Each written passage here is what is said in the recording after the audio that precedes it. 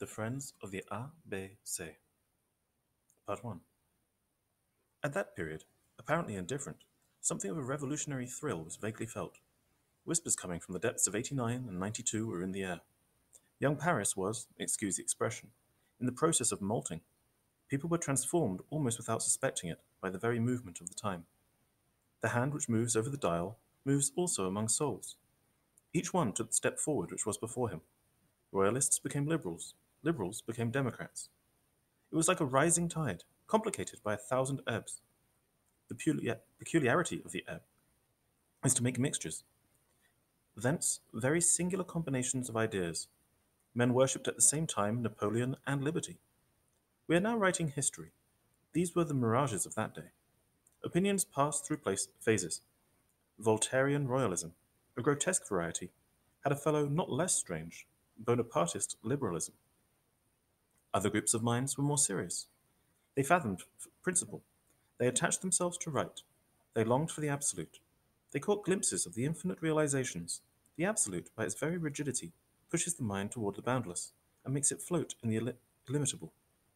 There is nothing like dream to create the future. Utopia today, flesh and blood tomorrow.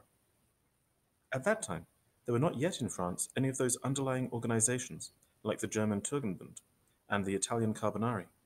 But here and there were obscure excavations branching out. La Cougorde was assuming form at A. There was in Paris, among the other affiliations of this kind, the Society of the Friends of the A.B.C. Who were the Friends of the A.B.C.? A society having as its aim, in appearance, the education of children, in reality the elevation of men. They declared themselves the Friends of the A.B.C. The A.B.C., the abased, were the people. They wished to raise them up. The Friends of the A.B.C. were not numerous. It was a secret society in the embryonic state. We should almost say a coterie. The coteries produced heroes. They met in Paris at two places, near the Halles, in a wine shop called Corinth, which will be referred to hereafter, and near the Pantheon, in a little coffee house on the Place Saint-Michel called Le Café Musain, now torn down. The first of these two places of rendezvous was near the working men, the second near the students. The ordinary conventicles of the Friends of the A.B.C. were held in a back room of the Café Musain. This room, quite distant from the café, with which it communicated by a very long passage, had two windows, and an exit by a private stairway upon the little Rue de Grès. They smoked, drank, played, and laughed there. They talked very loud about everything, and in whispers about something else. On the wall was nailed, an indication sufficient to awaken the suspicion of a police officer, an old map of France under the Republic.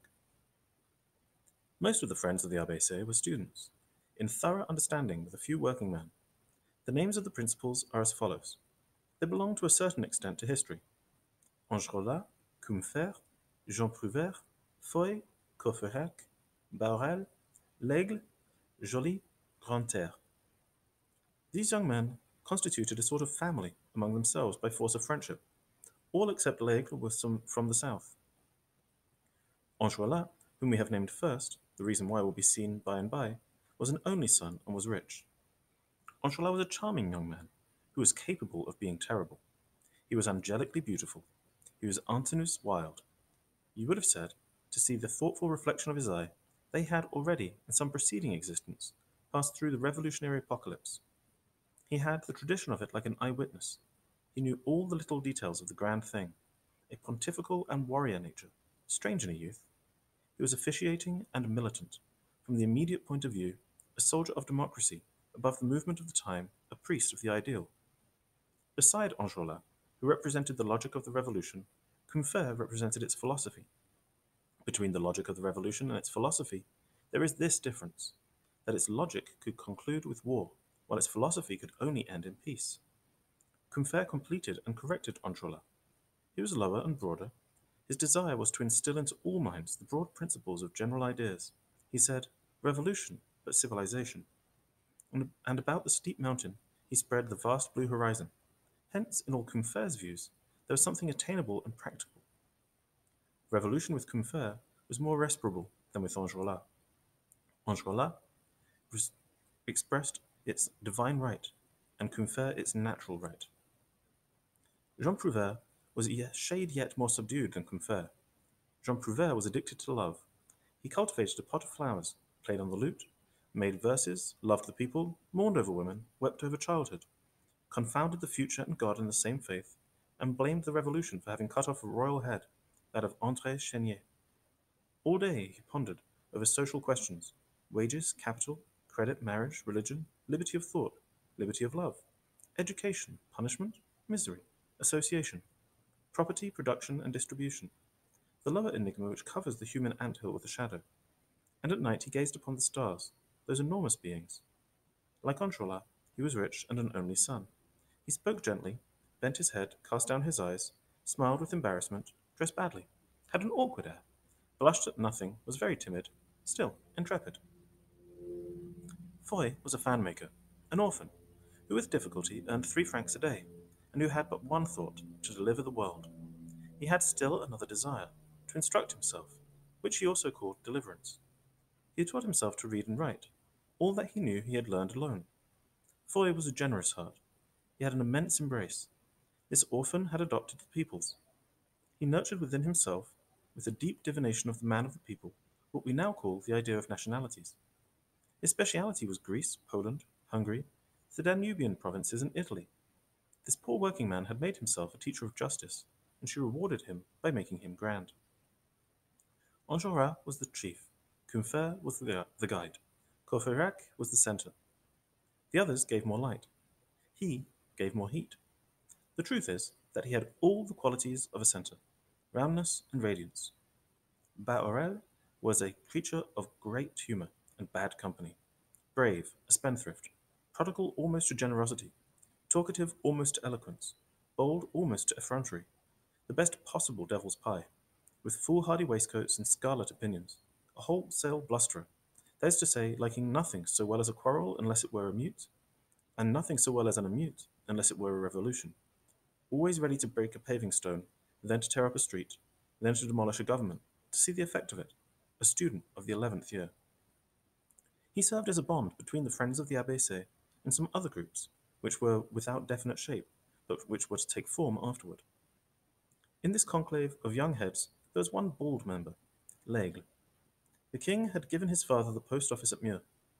Either intentionally or advertently, he assigned his name L'Aigle de Meaux. His comrades, for the sake of brevity, called him Busset. Busset was a cheery fellow who was unlucky. His speciality was to succeed in nothing. On the other hand, he laughed at everything. Joly was a young malade imaginaire. What he had learned in medicine was rather to be a patient than a physician. At 23 he thought himself a valetudinarian, and passed himself in looking at his tongue in a mirror. Nevertheless, he was the gayest of all. All these incoherences, young, notional, sickly, joyous, got along very well together, and the result was an eccentric and agreeable person. All these young men, diverse as they were, and of whom, as a whole, we ought to speak seriously, had the same religion: progress. All were legitimate sons of the French Revolution. The lightest became solemn when pronouncing this date, 89. Their fathers, according to the flesh, were, or had been, feuillants, royalists, doctrinaires. It mattered little. This hurly-burly which antedated them had nothing to do with them. They were young. The pure blood of principles flowed in their veins. They attached themselves without an intermediate shade to incorruptible right and to absolute duty. Affiliated and initiated, they secretly sketched out their ideas. Among all these passionate hearts and all these doubting minds there was just one skeptic. How did he happen to be there? From juxtaposition. The name of this skeptic was Grantaire. All these words, rights of the people, rights of man, social contract, French Revolution, republic, democracy, humanity, civilization, religion, progress, were to Grantaire very nearly meaningless. He smiled at them. Skepticism, that cries of the intellect, had not left one entire shape in his mind. He lived in irony. Still, this skeptic had a fanaticism. This fanaticism was neither an idea, nor a dogma, nor an art, nor a science. It was a man, Enjolras. Grantaire admired, loved, and venerated Enjolras. To whom did this anarchical doubter ally himself in this phalanx of absolute minds? To the most absolute. In what way did Enjolras subjugate him? By ideas? No, by a character. Grantaire, in whom doubt was creeping, loved to see faith soaring in Enjolras. Enjolras, being a believer, disdained this sceptic, and being sober scorned this drunkard. He granted him a little haughty pity. Grantaire was an unaccepted Pilade, always rudely treated by Enjolras, harshly repelled, rejected, yet returning he said of Enjolras, "What a fine statue." On a certain afternoon, which had, as we shall see, some coincidence with events before related, Laigle de Meaux was leaning lazily back against the doorway of the Café Musain. He had the appearance of a caryatid in a vacation. He was supporting nothing but his reverie. He was looking at the Place Saint-Michel. Reverie does not hinder a cabriolet from going by, nor the dreamer from noticing the cabriolet. Laigle de Meaux, whose eyes were wandering in a sort of general stroll, perceived, through all his somnambulism, a two-wheeled vehicle turning into the square, which was moving at a walk, as if undecided. What did this cabriolet want? Why was it moving at a walk? Laigle looked at it. There was inside, beside the driver, a young man, and before the young man a large carpet bag. The bag exhibited to the passers this name, written in big black letters upon a card sewed to the cloth: Marius Pontmercy. This name changed Laigue's attitude. He straightened up and addressed this apostrophe to the young man in the cabriolet. "Monsieur Marius Pontmercy?" The cabriolet thus called upon stopped. The young man, who seemed profoundly musing, raised his eyes. "Well," said he. "You are Monsieur Marius Pontmercy?" "Certainly." "I was looking for you," said Laigle de Meaux. "How is that?" inquired Marius. "I do not know you." "You were not at school yesterday." "It is possible." "It is certain." "You are a student?" inquired Marius. "Yes, monsieur, like you. The day before yesterday, I happened to go into the school. You know, one sometimes has such notions. The professor was about to call the roll. You know they're very ridiculous just at that time. If you miss the third call, they erase your name. 60 francs gone." Marius began to listen. Laigle continued. "It was Blondeau who was calling the roll. You know Blondeau. He has a very sharp and very malicious nose, and delights in smelling out the absent. The roll went on well. No erasure. The universe was present. Blondeau was sad. I said to myself, 'Blondeau, my love, you won't do the slightest execution today.' Suddenly, Blondeau calls, 'Marius Pontmercy?' Nobody answers. Blondeau, full of hope, repeats louder, 'Marius Pontmercy?' and he seizes his pen. 'Monsieur, I have bowels,' I said to myself rapidly. 'Here's a brave fellow who's going to be erased. Attention, let us save him. Death to Blondeau.' At that moment, Blondeau dipped his pen, black with erasures, into the ink, cast his tawny eye over the room, and repeated for the third time, 'Marius Pontmercy.' I answered, 'Present.' In that way you were not erased." "Monsieur," said Marius. "And I was," added Laigle de Meaux. "I do not understand you," said Marius. Laigle resumed. "Nothing more simple. I was near the chair to answer, and near the door to escape. The professor was looking at me with a certain fixedness. Suddenly, Blondeau leaps to the letter L. L is my letter. I'm of Meaux, and my name is Laigle." "Laigle," interrupted Marius. "What a fine name!" Monsieur de Blondeau re-echoes this fine name and cries, "Laigle?" I answer, "Present." Then Blondeau looks at me with the gentleness of a tiger, smiles, and says, "If you are Pontmercy, you are not Laigle," a phrase which is uncomplimentary to you, but which brought me only to grief. So saying, he erases me. Marius exclaimed, "Monsieur, I'm mortified." Laigle burst out laughing. "And I in raptures. I was on the brink of being a lawyer. This rupture saves me. I intend to pay you a solemn visit of thanks. Where do you live?" "In this cabriolet," said Marius. "A sign of opulence," replied Laigle calmly. "I congratulate you. You have here rent of 9,000 francs a year." Just then Courfeyrac came out of the café. Marius smiled sadly. "I've been paying this rent for 2 hours, and I hope to get out of it, but it's the usual story. I do not know where to go." "Monsieur," said Courfeyrac, "come home with me." And that same evening, Marius was installed in a room at the Hôtel de la Porte Saint-Jacques, side by side with Courfeyrac. Part 3. In a few days, Marius was the friend of Courfeyrac. Youth is the season of prompt weldings and rapid cicatrizations. Marius, in Courfeyrac's presence, breathed freely. A new thing for him. Courfeyrac asked him no questions. He did not even think of it. At that age, the countenance tells all at once. Speech is useless. There are some young men of whom we might say their physiognomies are talkative. They look at one another, they know one another. Courfeyrac introduced Marius to the Café Musain. Then he whispered in his ear with a smile, "I must give you your admission into the Revolution." And he took him into the room of the friends of the ABC. He presented him to the other members, saying in an undertone this simple word, which Marius did not understand, "A pupil." Marius had fallen into a mental wasp's nest. Still, although silent and serious, he was not less winged nor the less armed. Marius, up to this time solitary and inclined to soliloquy and privacy by habit and by taste, was a little bewildered at this flock of young men about him. All these different progressives attacked him at once and perplexed him. The tumultuous sweep and sway of all these minds at liberty and at work set his ideas in a whirl. Sometimes, in the confusion, they went so far from him that he had some difficulty in finding them again. He heard talk of philosophy, of literature, of art, of history, of religion, in a style he had not looked for. He caught glimpses of strange appearances, and, as he did not bring them into perspective, he was not sure that it was not chaos that he saw. On abandoning his grandfather's opinions for his father's, he had thought himself settled. He now suspected with anxiety, and without daring to confess it to himself, that he was not. The angle under which he saw all things was beginning to change anew. A certain oscillation shook the whole horizon of his brain, a strange internal moving day. He almost suffered from it. It seemed that there were to these men no sacred things. Marius heard upon every subject a singular language annoying to his still timid mind. None of these young men uttered this word, the Emperor. Jean Prouvaire alone sometimes said Napoleon. All the rest said Bonaparte. Enjolras pronounced Buonaparte. Marius became confusedly astonished. Initium sapientiae.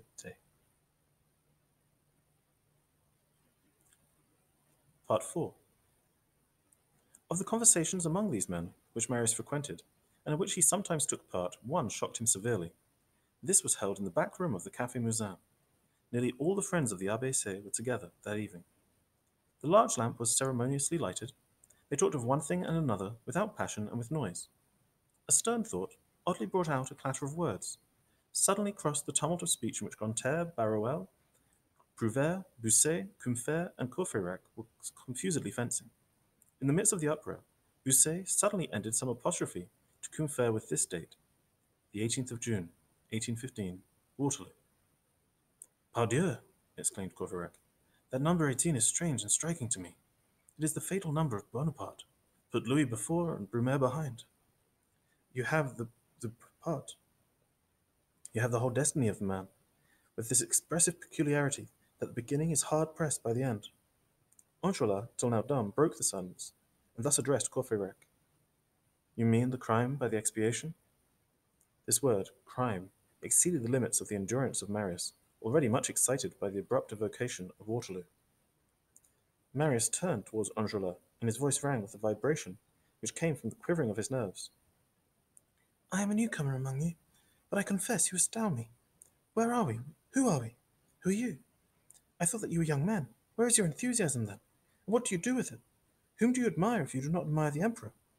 And what more must you have if you do not like that great man? What great men would you have? Be just, my friends. To be the empire of such an emperor? What a splendid destiny for a people, when that people is France, and when it adds its genius to the genius of such a man? To be the grand nation, and bring forth the grand army, to send your legions flying over the world, as a mountain sends its eagles upon all sides, to vanquish, to rule, to thunderstrike, to be in Europe a kind of gilded people, through much glory, to sound through history a Titan trumpet call, to conquer the world twice, by conquest and by resplendence. This is sublime, and what can be more grand? To be free, said Combeferre. Marius, in his turn, bowed his head. These cold and simple words had pierced his epic effusion like a blade of steel, and he felt it vanish within him. When he raised his eyes, Combeferre was there no longer. Suddenly they heard Combeferre sing as he was going downstairs. It was Combeferre, and what he was singing is this. Si César m'avait donné la gloire et l'augueur, et qu'il m'ait fallu quitter la mort de ma mère, je dirais à grand César, reprends ton sceptre et ton char, j'aime mieux ma mère au goût, j'aime mieux ma mère. The wild and tender accent with which Combeferre sang gave to this stanza a grand, strange grandeur. Marius, thoughtful, and with his eyes directed to the ceiling, repeated almost mechanically, My mother. At this moment, he felt Enjolras' hand on his shoulder. Citizen, said Enjolras to him, my mother is the Republic. Part 5. That evening left Marius in a profound agitation, with sorrowful darkness in his soul. He was experiencing what perhaps the earth experiences at the moment when it is furrowed with the share of the grains of wheat that may be sown. It feels the wound alone. The thrill of the germ and the joy of the fruit do not come until later. Marius was gloomy. He had but attained a faith. Could he so soon reject it? He decided within himself that he could not. He declared to himself that he would not doubt, and that he began to doubt in spite of himself. To be between two religions, one which you have not yet abandoned, and another which you have not yet adopted, is insupportable, and twilight is pleasant only to bat-like souls. Marius was an open eye, and he needed the true light. To him the dusk of doubt was harmful. Whatever might be his desire to stop where he was, and to hold fast there, he was irresistibly compelled to continue, to advance, to examine, to think, to go forward. Where was that going to lead him? He feared, after having taken so many steps which brought him nearer to his father, to take now any steps which should separate them. His dejection increased with every reflection which occurred to him. Steep cliffs rose about him. He was on good terms neither with his grandfather nor with his friends, rash towards the former, backward towards the others, and he felt doubly isolated from old age and also from youth. He went no more to the Café Musain. In this trouble, in which his mind was plunged, he scarcely gave thought to certain serious phases of existence. The realities of life do not allow themselves to be forgotten. They came and jogged his memory sharply. One morning, the keeper of the house entered Marius' room and said to him, "Monsieur Courfeyrac is responsible for you." "Yes?" "But I am in need of money." "Ask Courfeyrac to come and speak with me," said Marius. Courfeyrac came, the host left them. Marius related to him what he had not thought of telling him before, that he was, so to speak, alone in the world without any relatives. "What are you going to become?" said Courfeyrac. "I've no idea," answered Marius. Meanwhile, Aunt Gillenormand, who really was a kind person on sad occasions, had finally unearthed Marius's lodgings. One morning, when Marius came home from the school, he found a letter from his aunt and 60 pistoles, that is to say 600 francs in gold in a sealed box. Marius sent the 30 louis back to his aunt, with a respectful letter, in which he told her that he had the means of living, and that he could provide henceforth for himself. At that time he had 3 francs left. The aunt did not inform the grandfather of this refusal, lest she should exasperate him. Indeed, had he not said, "Let nobody ever speak to me of this blood drinker"? Marius left the Porte Saint-Jacques hotel, unwilling to contract debt.